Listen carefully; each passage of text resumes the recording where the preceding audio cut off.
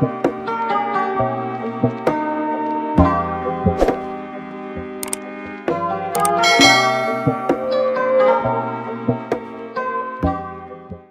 there, today we will be tackling Nernst potentials.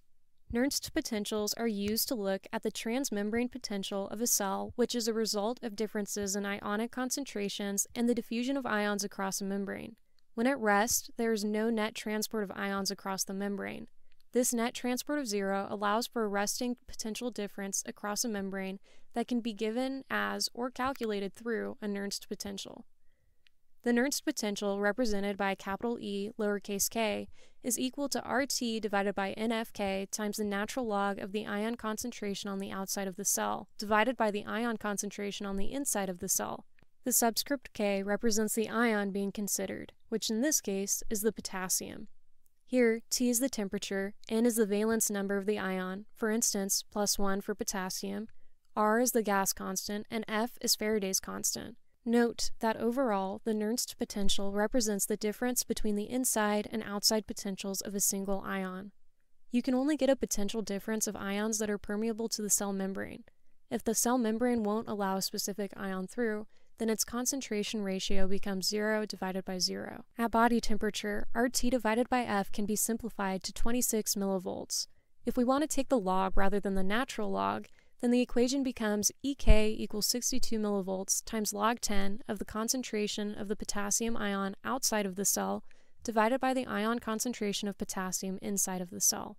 More realistically, cell membranes depend on permeabilities of a lot of different ions. In this case, the potential can be given by the Goldman-Hodgkin-Katz equation, where E equals RT divided by F times the natural log of the concentrations of potassium, sodium, and chlorine. P here stands for the permeability of the membrane to each ion. Note here that chlorine has a different concentration gradient than Na+ and K+. This is due to the fact that the valence number of chlorine is -1. This equation accounts for this -1 value by flipping the concentration ratio to inside divided by outside. In an example, say that the cell membrane doesn't allow potassium or sodium ions to pass through and the permeability is thus 0 for each ion. Then the equation becomes E equals RT divided by F times the natural log of the permeability of chlorine times the inside concentration of chlorine divided by the permeability of chlorine times the outside concentration of chlorine. This eliminates the permeability value since it gets canceled out in the numerator and denominator. We see that E equals RT divided by F times the natural log of the inside concentration divided by the outside concentration. If we wanted to, we could write this as -RT divided by F times the outside concentration divided by the inside concentration, as if we were using the value of -1 for N to account for the valence of chlorine. When measuring the Nernst potential, we can see that we measure from positive to negative using electrodes. If the positive is measured from the outside of the cell and the ion concentration outside the cell is low compared to the concentration inside of the cell, which is at the negative node, then we will get a negative Nernst potential.